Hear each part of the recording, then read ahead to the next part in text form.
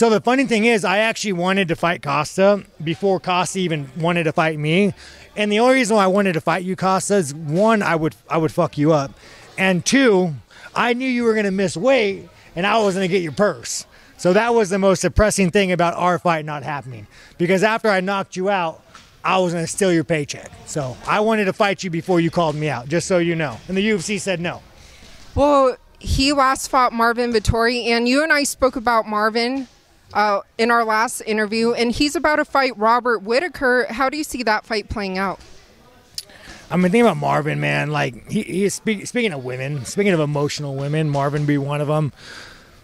Marvin just like, he fights hard. He has a very strong belief in himself, you know, where I think he's going to take Whittaker to places, deep water. He's going to push hard. I think he's going to grind out Whittaker to decision.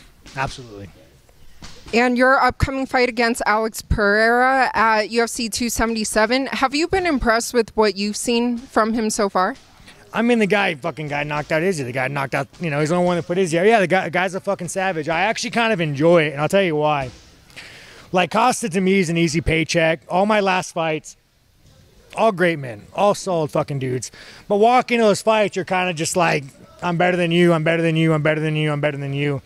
And with Alex, it's like this kind of like scary thing. Like, it kind of gets me excited. You know, you see him, you're like, oh man, like, you're a big, scary looking kickboxer. I want to fight you. So I do like the fact that he does have that unknown factor, you know? New blood. I mean, new blood.